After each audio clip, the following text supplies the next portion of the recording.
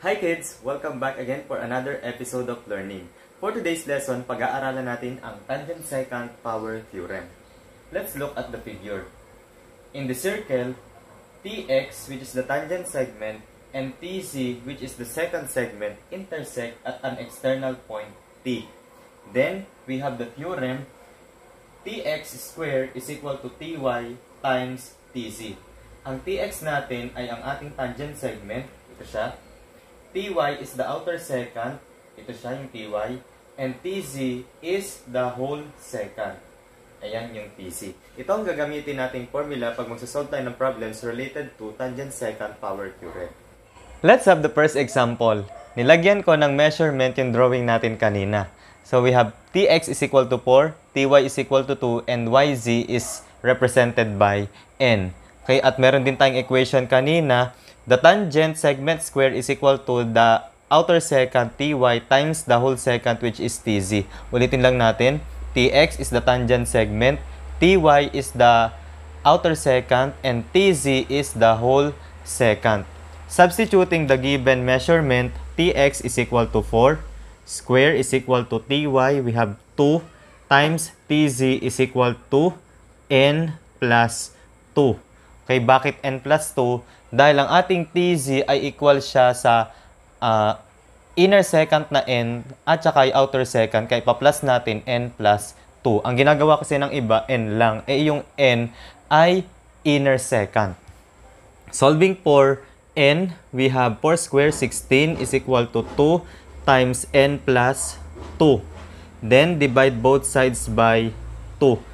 Okay, so bakit hindi ko na i-distribute dito? Dahil pwede naman nating i-divide na yung 16 by 2. Pero pwede nyo rin siyang i-distribute kaso mas mahaba ang solution niya. So, 16 divided by 2 is equal to 8. So, cancel yung 2 rito. N plus 2 na lang ang natira. Then, 8 minus 2, nilipat yung plus 2, is equal to n. Then, 6 is equal to n. Okay? So, tingnan natin kung anong hinahanap. Tz ang hinahanap, which is the length of the whole secant. So, n here is equal to 6. Para makuha natin ang whole secant, which is Tz, kailangan natin i-plus yung outer at inner secant. So, Tz is equal to 8 units. Let's have the second example. In the figure, find the value of x. Gawa muna tayo ng equation relating the tangent and secant segments. So, the tangent segment square, which is 6 here. So, 6 square is equal to the outer secant, which is x, times the whole secant, which is x plus 9. Na-i-plus natin dahil ang x dito ay outer secant, ang 9 dito ay inner secant. Then, we have 6 square, 36 is equal to, by distributive property, x square plus 9x. Then, we have 0 is equal to x square plus 9x, lipat yung 36 dito, minus 36 para maging quadratic equation to. So, 0 is equal to factors ng x squared plus 9x minus 36. We have x plus 12 times x minus 3. Then, equating both factors to 0, yung x plus 12, we have x is equal to negative 12. At saka ito naman ay x is equal to 3. So, i-disregard natin ang negative values dahil wala naman tayong negative na length. Therefore, x is equal to 3. Let's have the next example. In the figure, find the value of x. Okay, so gawa ulit tayo ng equation relating the tangent and the secant segments. So, the tangent segment square is equal to, okay, so yung x tangent segment, the outer secant, which is 5, times the whole secant, pagpaplasin natin ng 5 at saka 10. Okay, kasi whole secant ang hinahanap natin. Then, x squared is equal to 5 times 5 plus 10 is equal to 15. So, x squared is equal to, i-factor na muna natin yung 15. Kasi meron tayong x squared dito. So, 5 times, yung 15 ay equal sa 5 times 3. Dahil kukunin natin ang square root, kaya ako na-i-factor na. So, x is equal to, since ito ay dalawang 5, 5 times 5 is equal to 25, pwede na natin siyang ilabas. Kaya magiging sagot ay 5 square root of 3. Then this is the value of x. For the last example, given the figure, find the length of AD. So, Using the tangent and the secant segments, we have the tangent square AB. So the AB square is equal to the outside secant, the outer secant AC times AD.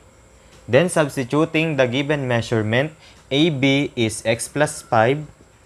So x plus 5 square is equal to AC, which is x plus 1, times AD, ipa-plus natin itong x plus 1, plus the inner secant, which is 12.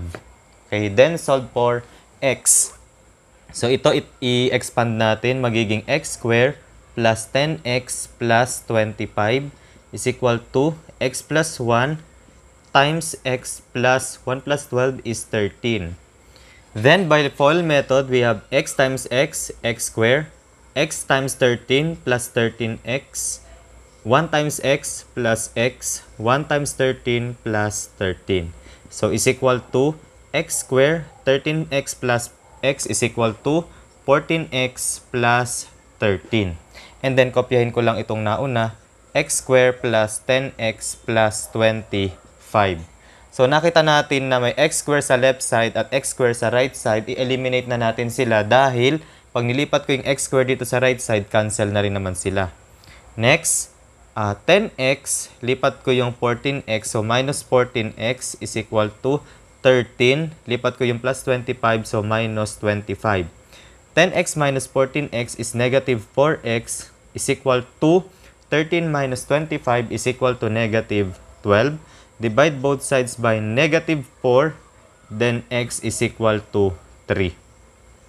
Okay, so since x is equal to 3, then the length of AC here is 3 plus 1 is 4. Then the length of AD na hinahanap natin is equal to 4 plus 12 is equal to 16.